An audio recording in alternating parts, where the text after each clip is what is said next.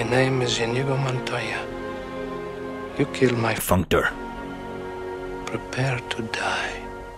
Welcome to a Programming Languages virtual meetup pre-recording. My name is Connor Hoekstra, and in today's video we're going to be covering Chapter 3, Categories Great and Small from Category Theory for Programmers by Bartosz Milewski. This chapter has 5 subsections plus the challenges section at the end, and each of the subsections focuses on a category. So we're going to primarily focus on 3.1, 3.2, and then the monoid sections.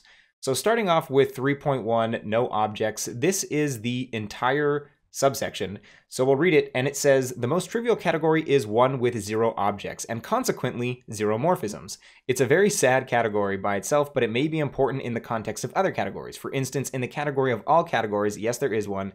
If you think that an empty set makes sense, then why not an empty category? So I'm sure in later chapters, Bartosz is going to have more to say about this, but good to know that there is a category of no objects. Moving on to simple graphs. The text reads, you can build categories just by connecting objects with arrows. You can imagine starting with any directed graph and making it into a category by simply adding more arrows. First, add an identity arrow at each node. Then for any 2 arrows such that the end of one coincides with the beginning of the other, in other words, any 2 composable arrows, add a new arrow to serve as their composition. Every time you add a new arrow, you have to also consider its composition with any other arrow, except for the identity arrows and itself. You usually end up with infinitely many arrows, but that's okay. And the text goes on to read, another way of looking at this process is that you're creating a category, which has an object for every node in the graph, and all possible chains of composable graph edges are as morphisms. You may even consider identity morphisms as special cases of chains of length 0. Such a category is called a free category, generated by a given graph. It's an example of a free construction, a process of completing a given structure by extending it with a minimum number of items to satisfy its laws. Here are the laws of category. We'll see more examples of it in the future. And I thought that these 3 paragraphs were extremely clarifying for some of the discussions that the meetup had been having over the first 2 meetings. So there had been a lot of discussion about whether a directed graph without the arrows that explicitly represent the composition of 2 arrows. So if you have arrow A from, or if you have arrow F from node A to B, and then arrow G from node B to C, do you explicitly need an arrow from A to C that's called the composition of G and F? And some people were saying that you definitely explicitly need it. Others were saying that you can just define the arrow to be reachability.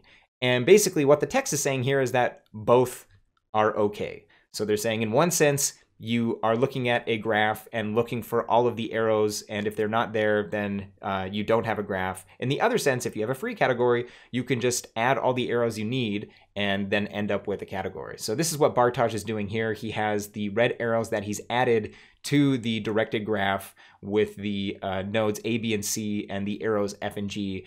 And he has just gone ahead and added the identity arrows and the composition arrows, and this is what's called a free category. And I like to think of this as a Build-A-Bear. So you're basically given a graph or the beginnings of a category, and then you need to add some stuff to it in order to officially sort of make it a category. So free categories, whenever I hear this now, I'm just going to think of Build-A-Bear. You need to add some stuff in order to end up with your final bear. Moving on to monoids. So this is probably the most interesting part of this chapter for me because I've heard quite a bit about monoids from previous talks, which we're going to see clips from. So the text reads, monoid is an embarrassingly simple but amazingly powerful concept. The text goes on to read, traditionally, a monoid is defined as a set with a binary operation. All that's required from this operation is that it's associative and that there is one special element that behaves like a unit with respect to it. And they go on to give the example of the following. For instance, natural numbers with 0 form a monoid under addition. Associativity means that a plus b in parentheses plus c is equal to a plus b and plus c in parentheses. In other words, you can skip parentheses when adding numbers. And the neutral element is 0 because 0 plus a is equal to a and a plus 0 is equal to a. And they mention that because a is commutative, you can technically omit one of these additions. But yeah, this is the book's explanation of a monoid.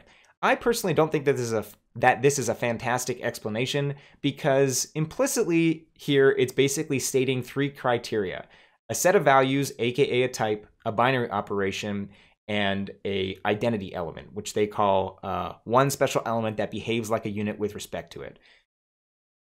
So now what we are going to do is we are going to look at two different clips, one from Ben Dean's C++ Now 2019 talk identifying monoids, and another from David Sankel's CPPCon 2020 talk entitled Monoids, Monads, and Applicative Functors. And I think these two explanations are not only fantastic, but in one of the cases, extremely entertaining. A monoid is basically three things. You've got a set of values, and that set in computer science usually is finite, but it might be a finite approximation to a conceptually infinite set in mathematics. You've got a binary operation, which is closed over the set. So when you put two elements in, you get the thing of the same type out. And that operation has to be associative. Notably, it doesn't have to be commutative. That's kind of an optional add-on. And there's one special value in the set, which is the identity. Now, we're going to start taking a look at the first of our category theoretic concepts, which is called a monoid. So a monoid is a type in combination with a binary operation. A type T, some kind of binary operation, which is like a cross with a little circle in it. Now, the binary operation combines the values. Now, in order for a type combined with a binary operation to be considered a monoid, all you have to do is have these two properties. First, that operation needs to be associative. A op B op C is the same thing as doing B op C and then doing A op that at the end of it for every single value. Now also, this type needs to have a special value E such that E op X is the same thing as X op E, which is just X. In other words, it's the identity operation. When you apply it to the operation, you get this almost like an identity function. Does that all make sense to you?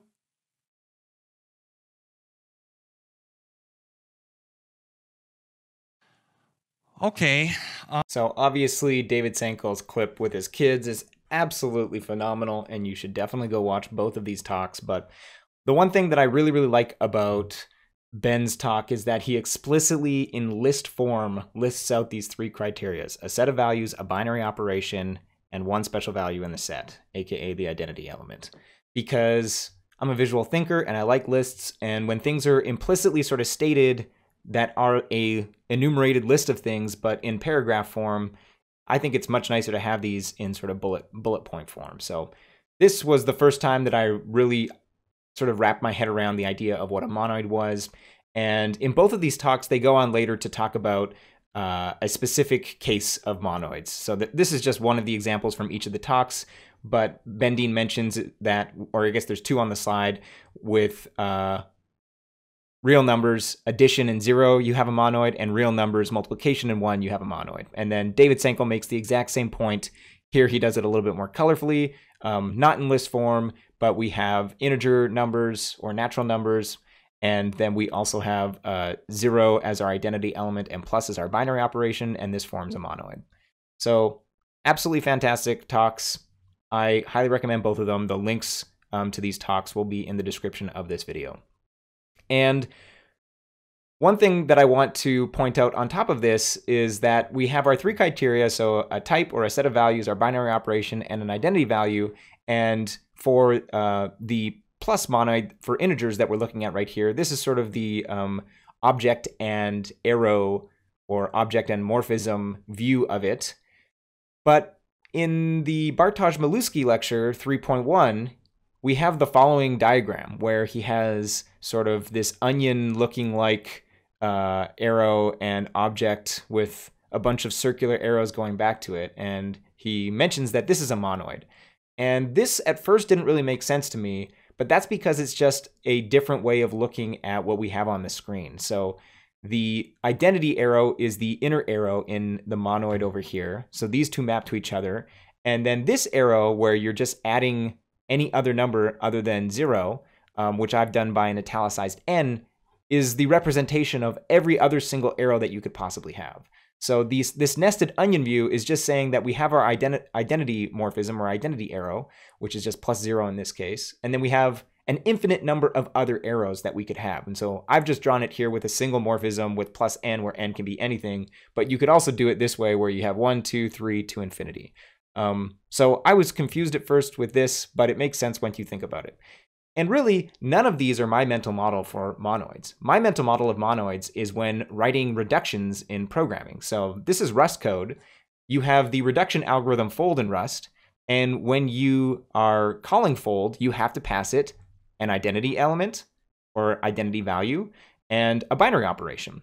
And so my visualization or mental model is that we have sort of two elements here that we're reducing into a single element, and that this reduction is happening and being initialized with our identity value. And then it happens on a set of values or a type, which in this case is integers. So this was the first time sort of in my programming career when I started writing std accumulates, and by default, the identity value is 0, and the default binary operation is plus, but you can overload that. And we actually saw this in last week's video. So when we were defining our factorial function, in the final iteration of the sort of C++ 23 ranges version of this code, we were making a call to fold with std multiplies, so that's our multiplication binary operation, and 1 as our identity value. So if you've been writing like hand-rolled reductions, you might have accidentally or implicitly been, writing the criteria for monoids without knowing it. And this speaks to exactly what Bendit said in his Identifying Monoids talk, is that whether you want to learn about this stuff or not, it's there in your code. Moving on, there are two last things we should mention. One is that in the book, they talk about or introduce Memphi and Mapend. So the text reads, in Haskell, we can define a type class for monoids, a type for which there is a neutral element called Memphi and a binary operation called Mapend. So I'm not sure if this will come up later in the text, but it's useful to know that Memphi is the neutral element, aka the identity value, and that Mapend is our binary operation. And the last thing I want to highlight from the text is the following, where it reads, since the values of arguments are sometimes called points, as in the value of f at point x, this is called pointwise equality. Function equality without specifying the arguments is described as point-free. Incidentally, point-free equations often involve composition of functions, which is symbolized by a point, so this might be a little confusing to the beginner. And yes, when I initially found out that point-free programming was a lot of the time using composition of algorithms, and the composition operator is the period in Haskell, it definitely seems like you're using more points than you would without point-free programming. But here it's explaining why that is, so I thought it was worth highlighting. Moving on to the challenges section, we're going to cover 4 of the exercises very quickly. So the first one reads, 1, generate a free category from A, a graph with one node and no edges, B, a graph with one node and one directed edge, hint, this edge can be composed with itself, C, a graph with 2 nodes and a single arrow between them, and D, a graph with a single node and 26 arrows marked with the letters of the alphabet A, B, C, and Z. So visually, this is what these look like. Note for the final one, I didn't draw all 26 letters because 1, that's going to be crazy, and 2, I don't have the time to animate it that well. But we'll go through them one by one. So for A, graph with one node and no edges, all you need to do is add the identity arrow and you're done. For B, a graph with one node and one directed edge, I've seen multiple answers to this. I like the one that you don't need to do anything if you just consider that the arrow that exists gives you the identity arrow.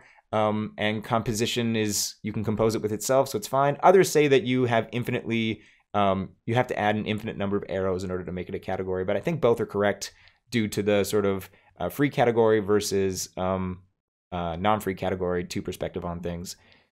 C, a graph with 2 nodes and a single arrow between them. This one is pretty straightforward. You just need to add the identity arrow to both of our nodes. And then for the final one, we basically need to add the composition of every single arrow with every other arrow from A to Z, which leaves you with infinite arrows. So A to B is one of them, and you need to continue to do this infinitely, which is going to give you an infinite number of arrows. So I just drew a single one, but know that there are an infinite number of arrows in this solution. Moving on to exercise 3. Considering that bool is a set of 2 values true and false, show that it forms 2 set theoretical monoids with respect to, respectively, operator ampersand ampersand, which is logical and pipe pipe, which is logical or. So the way I did this was to show it via APL code. So note that the hat that looks like an A without the bar, that is logical and then the upside down hat, which looks like a V, is logical or. And you can see here from our operations that we have our identity. So one of the really cool things about APL is that if you do a reduction on an empty array or empty matrix, you get the identity value. So the 0 with the tilde through the middle of it basically is the empty array. And when you do an AND reduction, you get the identity value 1. And when you do an OR reduction, you get the identity value 0. And the 4 compositions above basically are what you're going to get from the result of doing true and true, true and false, so on and so forth for each of ANDs and ORs.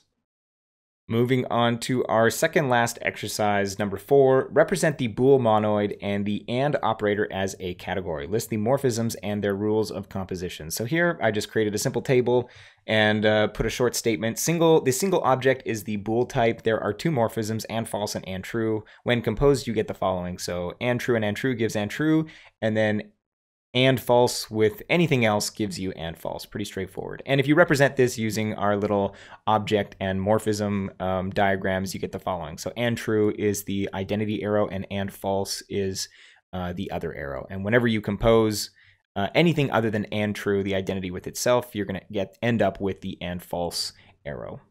And moving on to our final exercise, number 5, represent addition modulo 3 as a monoid category.